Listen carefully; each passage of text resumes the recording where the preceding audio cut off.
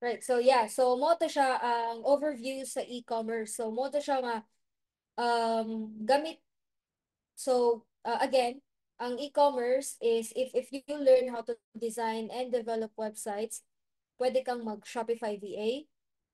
It doesn't mean you have to actually design and develop the entire website because some of the clients are looking for Shopify VA para mo list down sa ilang products, mag-update sa mga product details, mag-upload of products, mag-update sa mga images, mag-update sa prices and whatever. So you can be become a Shopify VA or Shopify designer and developer. It means you'll have to design and develop an entire Shopify website for your payment way na guys ha. So ng pamilya sa pinagdaan ng unos.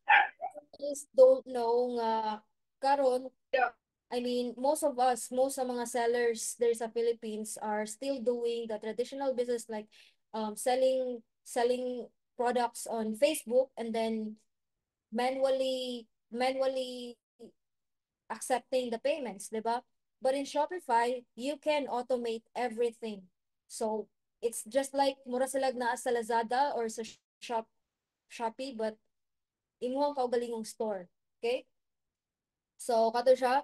And then, third one is if you are interested in selling goods and products online, then you can easily build your own store. So you don't have to hire designers and developers out there to build your store. So if business owner ka, then if you're a startup business owner, then it's also nindot sad na imuha ning kat-onan. So there are types of business na pwede na tong, well actually, pwede na tong mabuhat sa Shopify store. So there is business to customers where business sell to customers. Sunod is business to business. Business sells to other businesses. So na sometimes ako napud ko'y clients wherein they offer wholesale. So it means that they're selling their products to other business owners.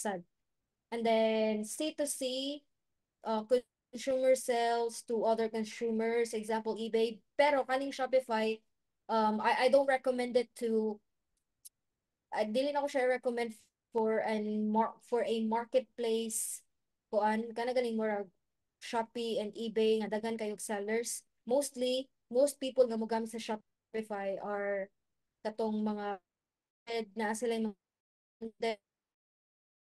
mga branded na mga goods nga gipang sell online. So, what is Shopify? Shopify is a leading e-commerce platform that enables individuals and businesses to create, manage, and operate their online stores. It provides a comprehensive set of tools and features for selling products and services over the internet. So, on Shopify, this is the platform that we are going to use para makabuild ta og ato ang storefront. When you say storefront, it's your online shop.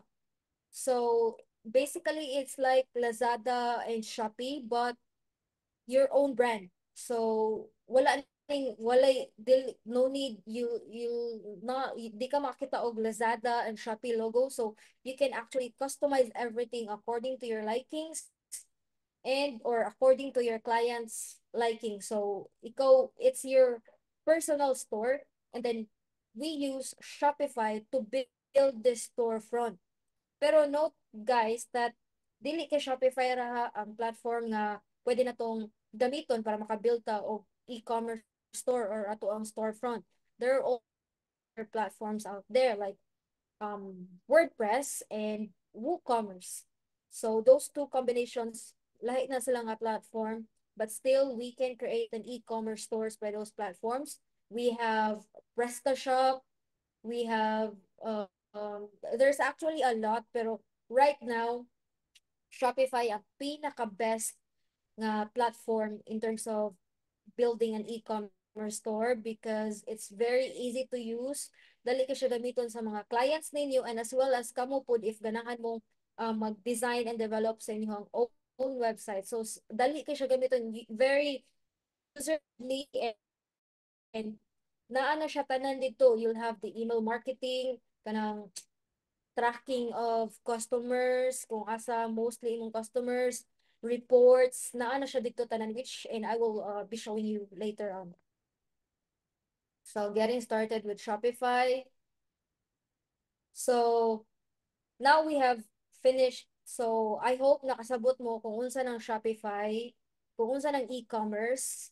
So I guess you're ready to know more kung saan siya pag-set up. So there are different ways to set up a Shopify account.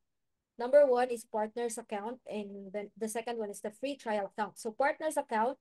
So if you're a freelancer like me, so I have partners account, by the way. And hold on, let me share it to you guys.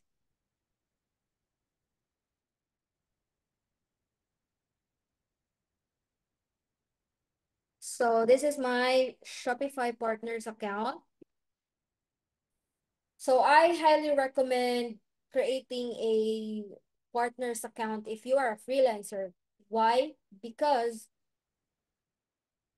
in every store that you create, so for example, like me, in Shopify partners, you can be able to create development stores, which are test stores na pwede nimong i-transfer sa imong clients. And then when your client paid for the subscription of Shopify, you'll get 20% every month ang payment. So another passive income siya if you are a Shopify partner. And then another one is as you can see right here, these are all my clients and daghan pa ni sila, daghan pa ni nga pages. And another thing, the benefits of becoming a Shopify partner is you'll become a part of the, note guys, this is for the freelance ha, na ganahan mag-freelance, ganahan recommend to you for you to create a Shopify partners account. So another benefits aside sa 20% commission every time your client pays for their subscription, you'll become a part of the Shopify partners directory, which means that kaya Shopify po, kani nga platform, they have this Shopify directory which in if na ay mga clients mangita og Shopify experts, easily ka gilist ka sa Shopify sa ilahang directory nga pwede kang makita sa mga potential clients. So as you can see, I have here I'm already in the Shopify partners directory. So easy na kayo, bisag dili ko mo market sa other platforms, I can still get clients from their directory. Second one is if you are a business owner and you're trying to create your own store, then you can try and create a free trial account.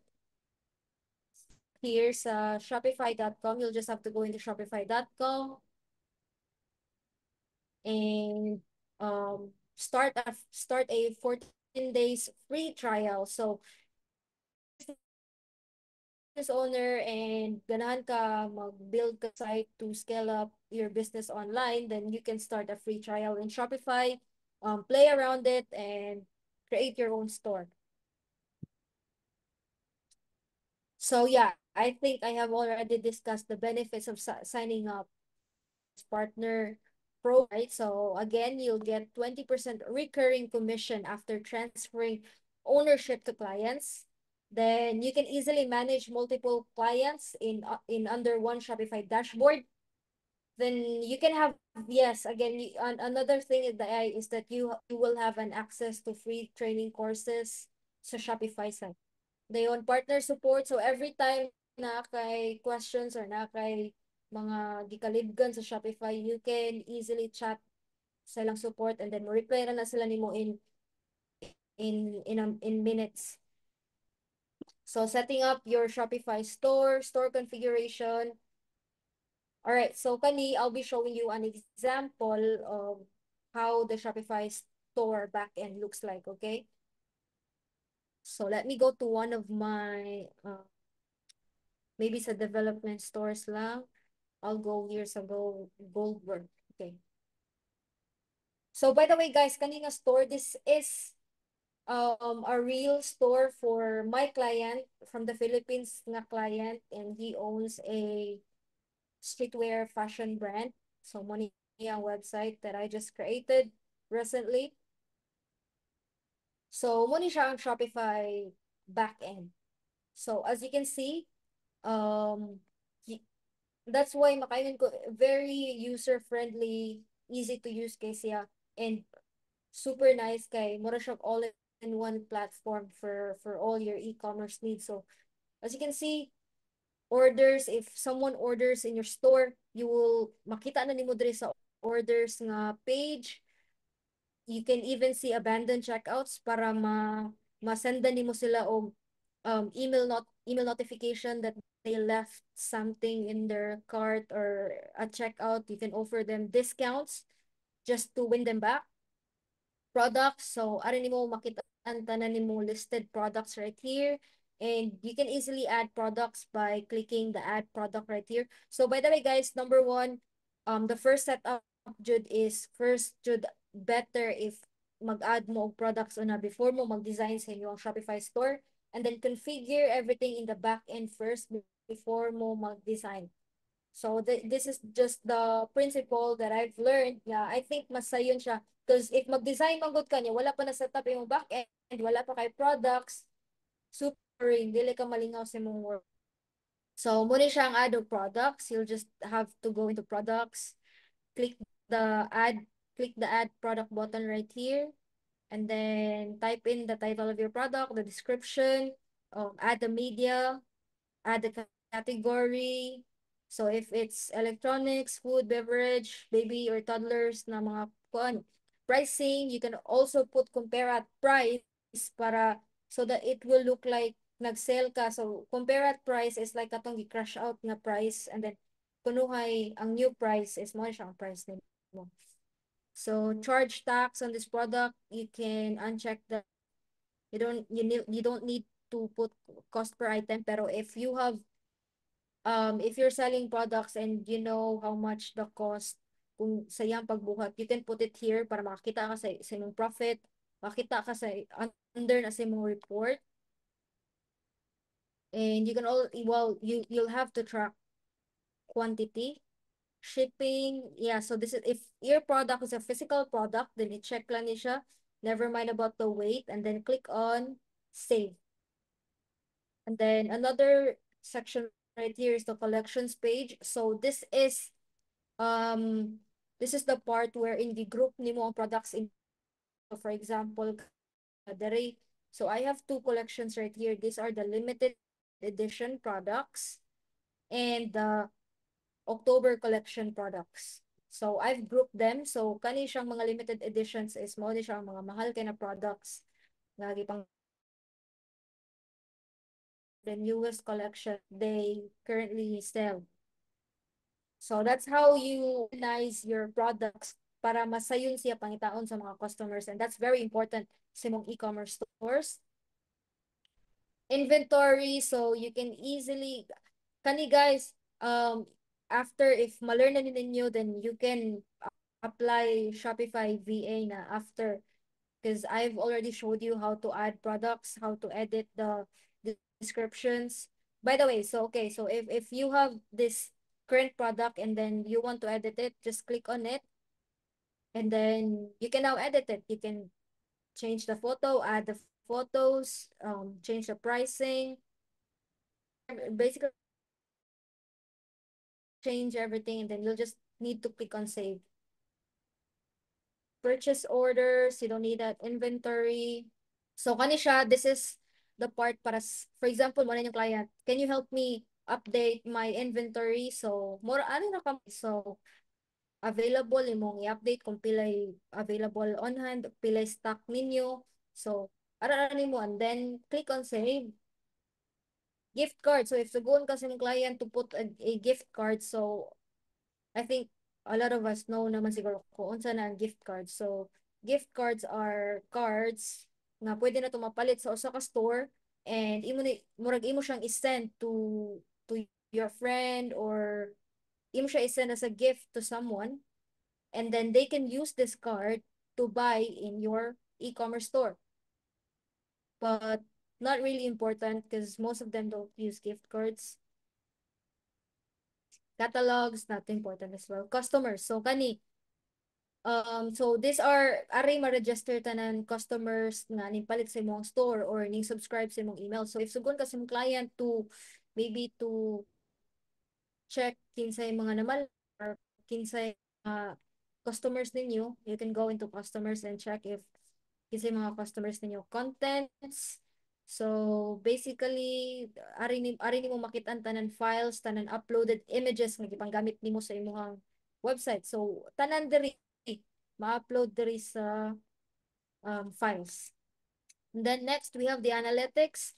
So if you are a Shopify VA, guys, so mostly ang buhaton ninyo ana is mag-report mo sa inyong client kung unsa na nahitabo silang store, pilay sales nila karong adlaw, taga-asa na ang mga namalit nila.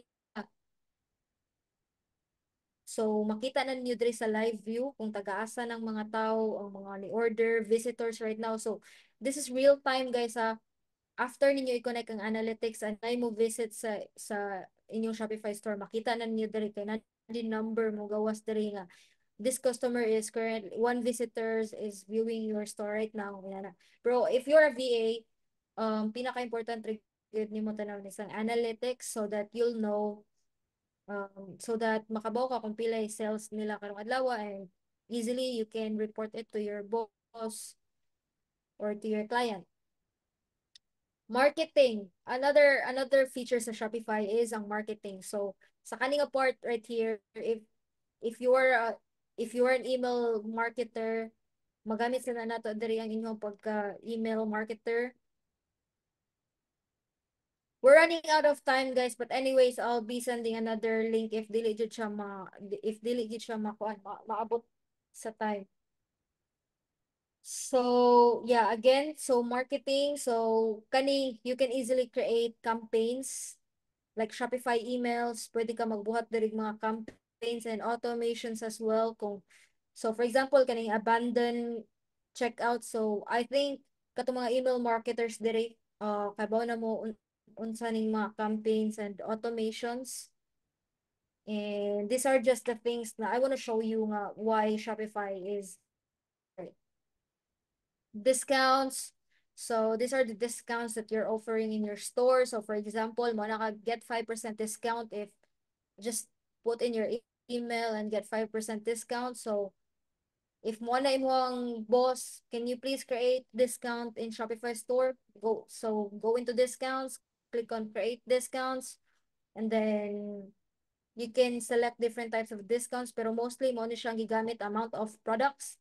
So ako mostly I want to put discount code jud. So for example, exclusive 10. So and then discount value, put 10 right here, and then applies. So kani applies to if you want to apply this discount to all of the products, then you don't have to put anything right here. Pero if ganahan ka nga sa certain product na siya mabutang, so for example, if ganahan ko sa limited edition ra, so I'll check this, click on add, and then minimum purchase requirements. So let's say minimum quantity. So if mo palit sila usa, then they'll get discount. Or if mo palit sila duha, then they'll get discount.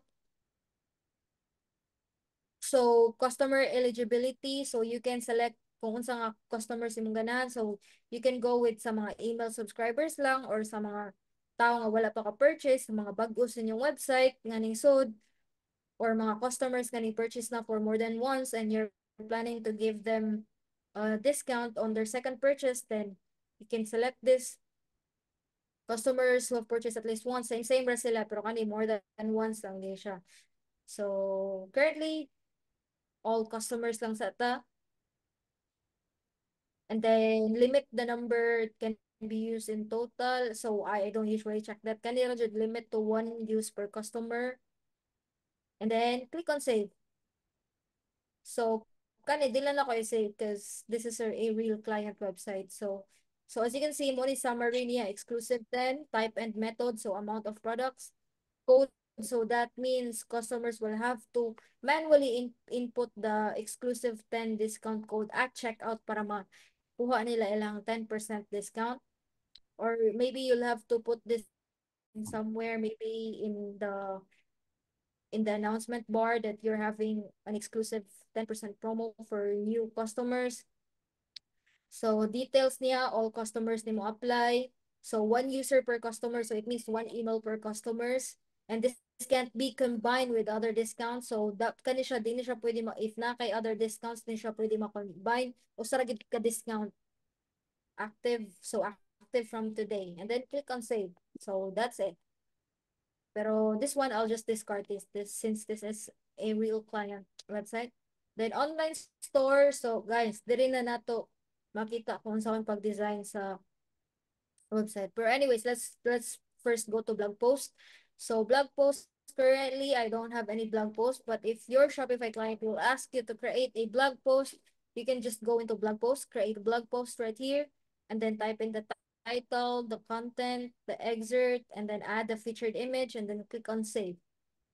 Pages. So if your client asks you to create another page, maybe for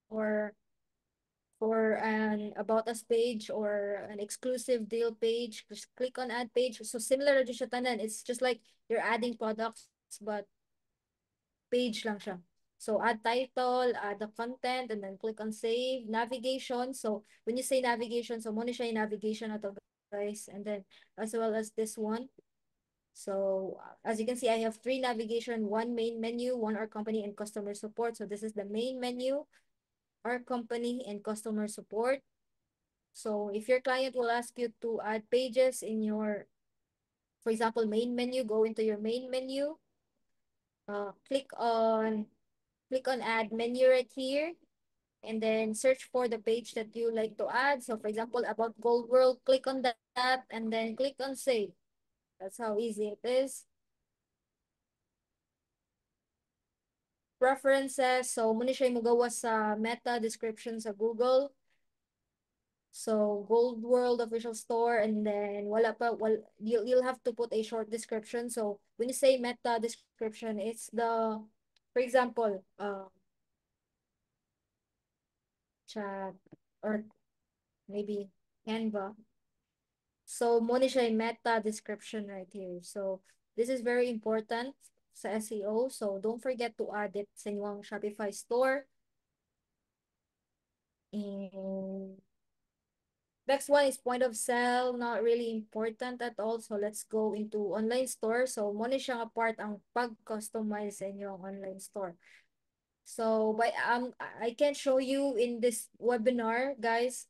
Kay taas-taas din siya na video. But I'm just giving you a sneak peek on how it looks like. So as you can see, so if you wanna edit the header, you can do it by just clicking this blue section, kaning ni blue nga section, and then you can change it middle left, middle center. So as you can see, na-change siya. The image as well, i-click lang na ninyo nga kuan icon, and then so as you can see, makita ninyo there is slideshow image, slideshow banner, and then mo ni siya. So if I want to change this one, pwede na akong buhaton by clicking on remove image and then upload another one. This one is the featured collection image. So mo ni siya ang so that I can feature all the images that is being offered in this store. I can set number of columns on desktop and number of products to show. So 10 and 5. So 10 overall, yeah. 5 kabuok dere. Next one, this is the multi-row section. So I usually use this to introduce new products. So as you can see, October collection, because I'm introducing the new products right here that they currently have, and this is the October collection. And you can easily change it again by just clicking on this blue sections like that. So kani ma-edit na nimong collection. So as you can see, I'm editing it right now. As you can see. By the way, guys, if makuha ta sa time since 2 minutes na lang nabilin, I'll send another link at just click on the discussion sa sa event and then rejoin. Because I think makuangan-kuangan ta sa oras. And then, so that I can also answer your questions, guys. Featured collection. So again, in the featured collection is mo the same rin sila, but I just displayed a different set of collections. So mo to siya akong giingon ninyo ganiya so that para mag-group ninyo ang collection. So as you can see, I have here two collections, the limited edition and the October collection. And as you can see, selected ang October collection. So that's why ang October collections mo ay nakita dari. The next part is the footer. So sa footer, sayo na siya. So mo na siya structure sa tong footer dere. So as you can see, footer our company which is kani. Mailisan sa din ninyo. You can change menus na inyong ganan ibutang dere. You can customize it. This one also, kani said you can change the text. As you can see, I'm changing the text right now. So that's it. And then guys, automatically, kani siya, once naka-add na mong products, automatically na siya product page. You'll just have to create kamulay mo create sa description and the name. Pero automatically, inani na siya to all of the products na inyong gi-upload. And then as well as ang contact us, you don't have to do anything with it. Kay automatic na siya nga na contact us page diha. And then as well as the checkout there guys. As well as the checkout. So automatic tanan jud naka-set up na all you have to do is design and configure the back end of Shopify. So like mga shipping, mga payment